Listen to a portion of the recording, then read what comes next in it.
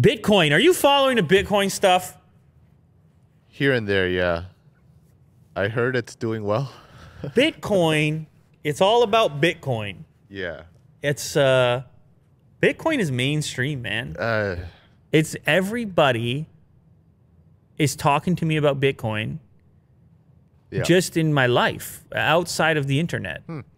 People are, the word has tremendous buzz, and you have, of course, governments are writing up all types of stimulus packages to combat the COVID effect on the economy in various world economies, and people are doing what people do. They're looking at the stock market. They're looking at gold. They're looking everywhere. Well, in an effort to try to escape the potential inflation that could come along with these enormous stimulus packages.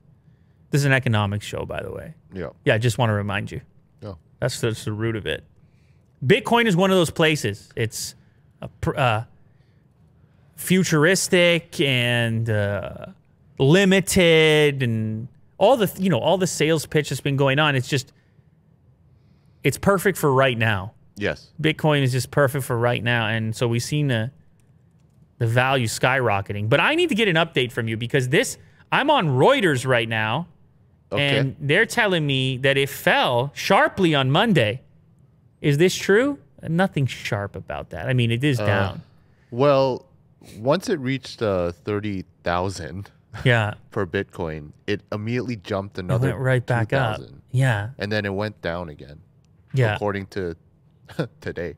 Yeah, today. So this article was that, see that sharp fall right there? That right there, it went below 30 grand from a high of like what, 34, 33, 33. Then it drops down to the high 20s. And now it starts to climb again as the day has gone on since I selected this particular article. So it does showcase a certain amount of volatility, which is still there. However, I mean, if you just please do me a favor and take that chart and put like a year on it. This is just out of control. Put a 5-year on it. This is just, look at the current spike. My God. So anyway, yeah, Bitcoin is super hot, and it's becoming impossible to predict what is, well, maybe not impossible. I would say, judging from that previous high, there probably will be some correction coming sometime soon, but it seems actually surprisingly static. Uh-huh. Well, I mean, like, give me the 1 year was again. Give me the 1 year again on that. Like, yeah, we're super high right now. Okay, this chart's a bit deceiving because why is that 10 and the other one is 30? It's definitely, this chart's a bit deceiving. But anyway, point being is it's been above 10 grand for a while now. I guess for people that are interested in investing, yeah, it's a huge cliff right now. That you're climbing a huge cliff. That chart is much better. Yeah. That chart does a much better job of illustrating how much higher we are right now. It is such a bizarre psychology, though, for me, because it seems hard to buy right now.